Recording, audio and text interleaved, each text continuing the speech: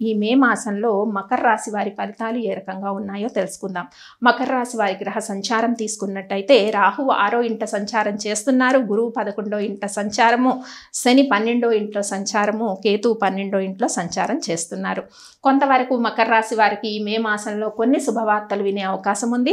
ఆర్థిక లావాదేవీల విషయంలో కొన్ని అనుకూలతలు కనిపిస్తున్నాయి. మీకు రాని బాకీలు కూడా వసూలయ్యే అవకాశం కనిపిస్తుంది. ఎప్పటి నుంచో పెండింగ్లో ఉండే కోర్టు కేసులు కూడా ఒక కొలికి వచ్చే పరిస్థితి కనిపిస్తుంది. మరి మకర రాశి వారు ఏదైనా స్థిరాస్తి కొనుగోలు చేయాలనుకున్న వాళ్ళకి కొంత సానుకూలమైన పరిస్థితులు ఉన్నాయి.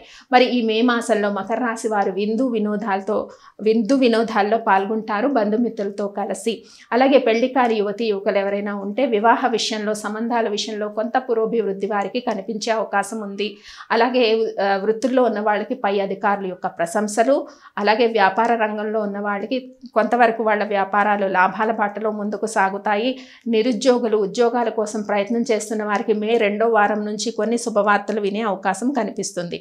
ముఖ్యంగా మీరు మకర రాశి వారు శనివారం రోజు చాలా వరకు శనేశ్వరుడికి తైలాభిషేకం చేయించడం వల్ల చాలా వరకు అనారోగ్య సమస్యలు కానీ, ఏదైనా పనిని ప్రారంభించేటప్పుడు ప్రారంభంలో కొన్ని ఒడిదుడుకులు వస్తాయి.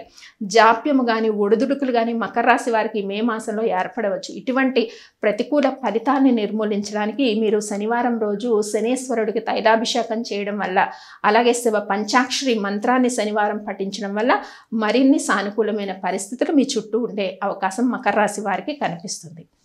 స్వస్తి.